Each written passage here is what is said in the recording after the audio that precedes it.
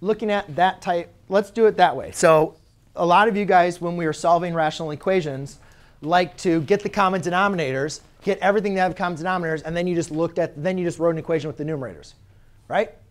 Yep, a lot of you guys remember that. So here we have all these fractions. Why don't we just do the same thing?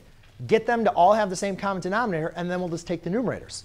So what I'll do over here is I'll multiply by x over x, 3 over 3, x over x, and 3 over 3. Now they all have the same denominator. I can just take the numerators. But a lot of people, when I would ask students, why can you just take the numerators, most students didn't know why. And the reason why is because once you get common denominators, if you multiply by that LCD, which I did over here, my first step, what you guys see is all the denominators divide out with the LCD, right? So mathematically, it works. It makes sense. But so you can get common denominators, just take the numerators. That's fine. But the reason why it works is because really, technically, what you're doing is multiplying by the LCD. Your method is just not really showing that.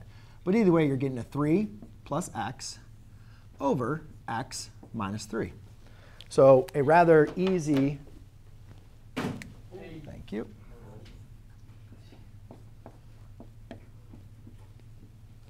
All right, and now let's look at the restrictions. Based on my simplified answer, what can x not equal? And then based on my original equation, what can x not equal? There we go.